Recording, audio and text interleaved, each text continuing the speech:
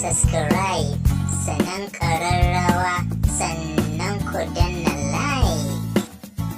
Assalamu alaikum wa rahmatullahi ta'ala wa barakatuhu. Barkanmu da wannan lokaci, kuma barkanmu da sake saduwa a cikin wannan shiri namu mai suna daga taskar gidan magani Herbal.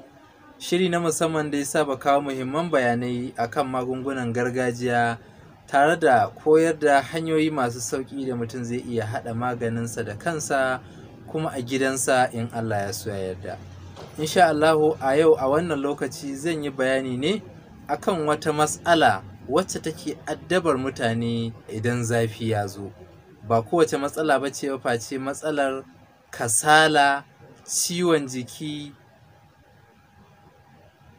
da makamantan haka. Mafi yawan lokaci idan zafi ya zo, mutum kafin zafi ana sanyi ya ta cin maiƙo, to maiƙon nan ba zai tambaye ka ba sai lokacin da aka fara rana, aka ɗan fara zafi ko yaya, sai wannan maiƙo ya rika tambayar ka, ko yaya ka ɗan samu inuwa ka zauna, sai gyangyaɗi, sai bacci, ko kuma da safe ka farka daga bacci ka rika tashi da ƙyar, ko kuma ƙafafuwanka ko hannuwanka ya ta ciwo, ba za ka iya tashi ba sai an yi ma tausa amma matsa ma jikinka. To wannan abin da yake kawo wannan matsalar ba komai ba ne ba face shawara, ko ɗanya ko bayamma, wannan duk sunanta ne. Ita dai shawara ita ce wacce take haddasa irin wannan matsala. Don haka hanyar da za a iya bi a magance ta, akwai hanyoyi guda uku da na tanadar muku wanda za su yi matuƙar taimakawa domin rabuwa da wannan matsala in Allah ya so ya yarda. Hanya ta farko dai shine mutum zai samu ganyen gwanda.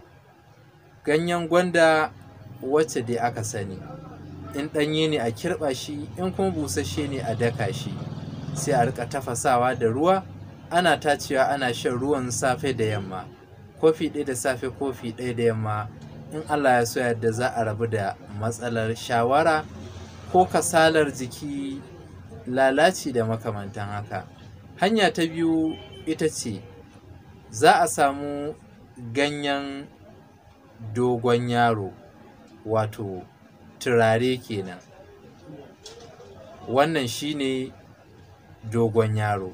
Ganyensa za a samu a riƙa tafasawa, shi ma ana shan kofi ɗaya da safe ɗaya da yamma.